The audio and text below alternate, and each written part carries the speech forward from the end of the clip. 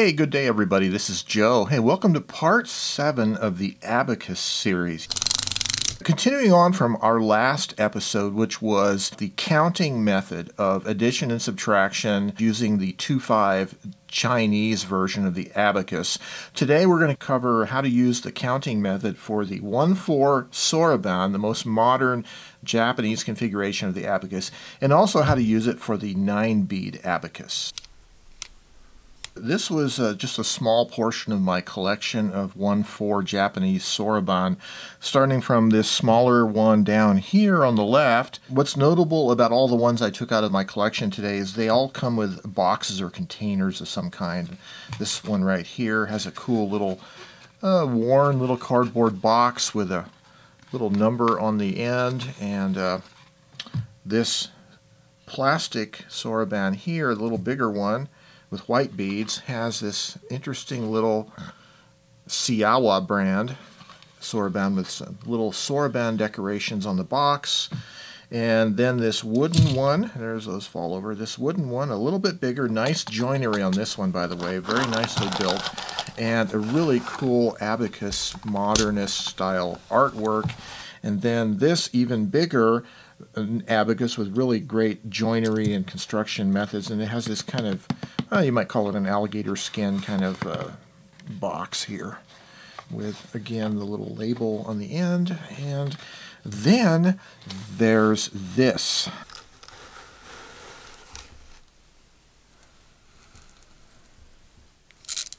So I went to my favorite thrift store yesterday, and this I found with this wonderful zippered soft cloth carrying case and the interesting little instructional manual that came with it. I thought this was so cool. I've never seen a soft zippered case for an Abacus before, for Japanese Abacus, so I thought this was a really neat thing. It kind of reminds me of a slide rule case. Very neat. So we're going to use this soroban to show how to do the counting method with the 1-4 configuration. So let's get into it, shall we? Okay, let's start by clearing our soroban.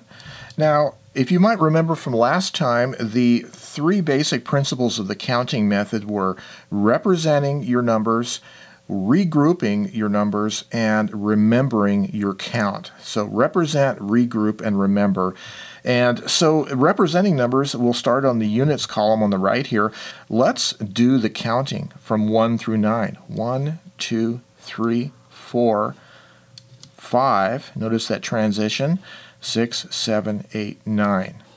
Pretty simple. You can represent the single smaller numbers directly. 1, 2, 3, 4, 5, 6, 7, 8, 9, like that. Let's go through a practice operation with the 1-4 soroban. Now, the difference, obviously, between the 1-4 and the 2-5 is the number of beads on each rod. There is a single 5 bead above the bar, 4 1 beads below the bar, and you can only represent a total of 9 on each rod. So let's go with, for instance, 1 plus 4. So 1 plus 4. 1, 2, 3, and 4. Going from 4 to 5 is kind of similar to regrouping, but you're advancing the count 1 bead's worth as you're doing that, right? So let's do our problem, let's say 4 plus 3, right? So we can chunk the 4 and we can go 1, 2, 3, right? 4 plus 3 is 7. 4 plus 4, there's 4, 1, 2, 3, 4. 4 plus 4 is 8. 5 into 3 is the 8. Let's take our classic problem of 6 plus 7. Remember that from last time? 6, that we just chunked it.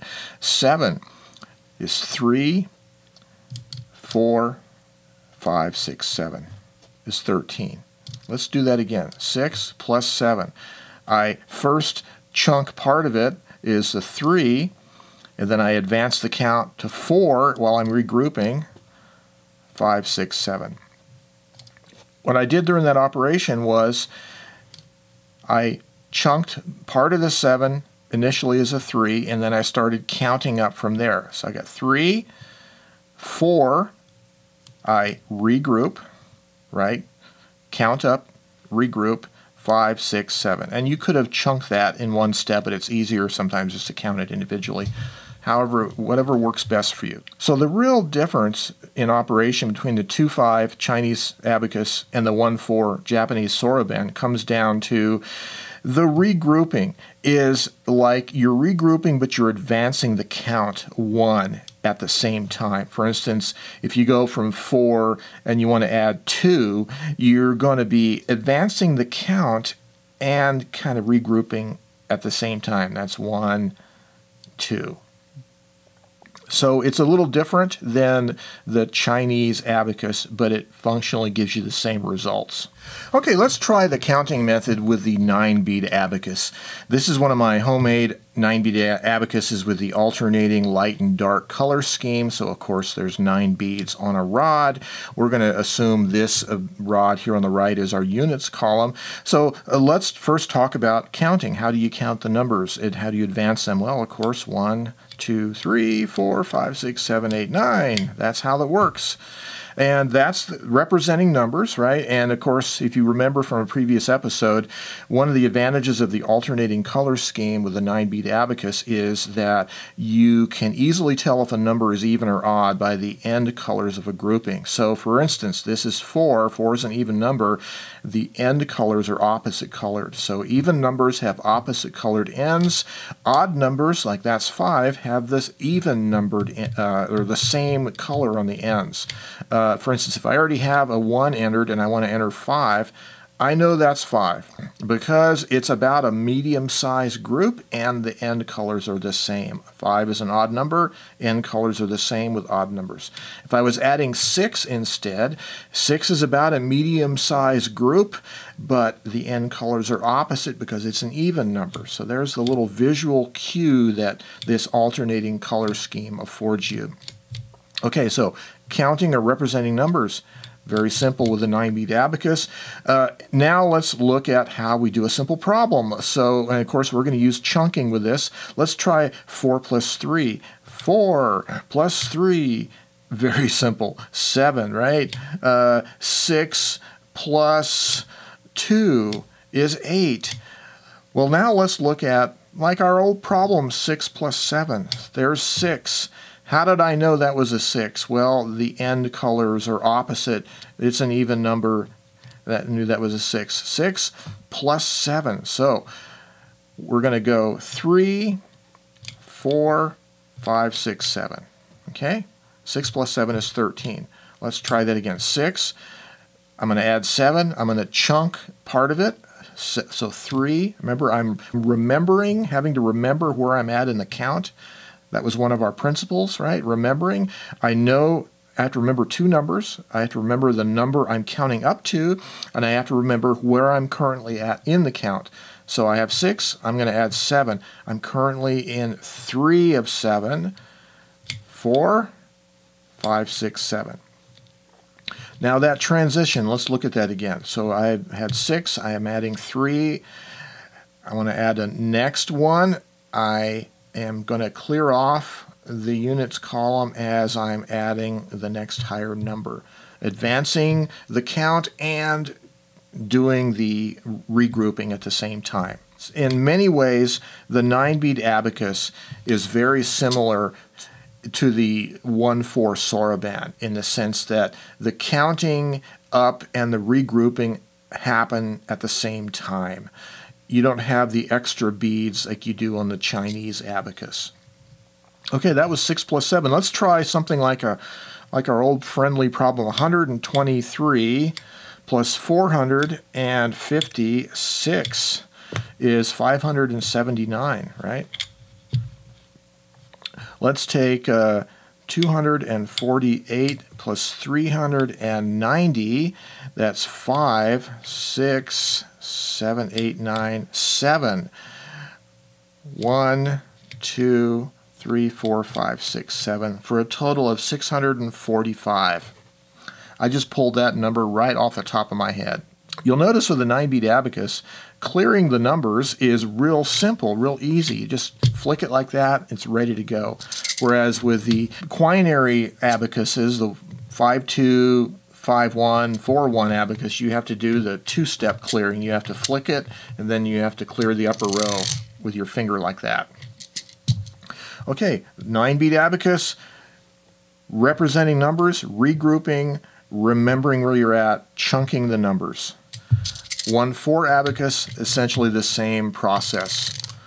Representing numbers, regrouping as you're counting, remembering where your count is at. Same process. The key to becoming proficient at the abacus is really practice. That's all it is. You have to sit down and find time in your day to take a column of numbers and add them up. One thing you can do if you want to do a little bit of practice on the abacus is take store receipts. Like a grocery receipt is really a great thing to use for the abacus, because it's typical when you go to the grocery store, you have a whole column of items. You're not just buying 1 or 2 items, you're buying a whole bag or several bags full. So grocery receipts are great for practicing the abacus. Well, since we've already covered the counting method of addition in these last 2 episodes of the Abacus series, I thought it would be pretty easy now for us to just transition into subtraction. How to subtract using the counting method for the abacus. We'll start with our basic little problem that I tend to always use of, let's say, 13, and let's subtract 6 from 13. So we're going to be using the counting method. We're going to be counting down one at a time, and when we run out of beads to count down, we're going to regroup from the next higher column. So 13 minus 6. So 1, 2, 3. Regroup by taking out a 10 and making a 9, that's 4, 5, 6. The result, the remainder is 7. Let's go over that once more. 13 minus 6, minus 1, 2, 3. Regroup, 4, 5, 6. And the result is 7. Of course, you could do the 13 minus 7 the same way. 1, 2, 3, 4, 5, 6, 7. And the result is 6. You could take a little bit larger number, let's say 123, and I'm just going to pull off the top of my head, let's say minus 58. So minus 10, 20, 30, 40, 50, and 8 is 1, 2, 3, 4, 5, 6, 7, 8. Result is 65 left. So in subtraction, using the counting method, we're just counting down one at a time, and when we run out of beads, we will, like in this case, 13 minus 6, 1 is 1, 2, 3.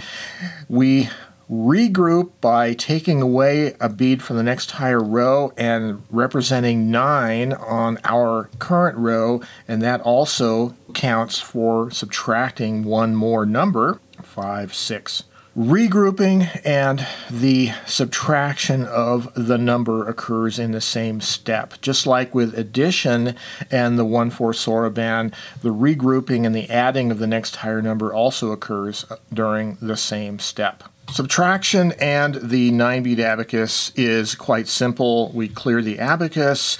We'll do our same little problem. 13 minus 6, for instance, minus 1, 2, 3. 4, 5, 6, and the remainder is 7. Let's look at that transition again. 13 minus 6, minus 1, 2, 3. To subtract the fourth number, I subtract the 10 and push up the 9 on this one to do the regrouping. 5, 6, and the remainder is 7. I know it's 7 on the 9-beat abacus because it has the even or the same end colors on that group, so it's an odd number. 123 minus 58 minus 1, 2, 3, 4, 50, and 8 is 1, 2, 3, 4, 5, 6, 7, 8. The answer is 65.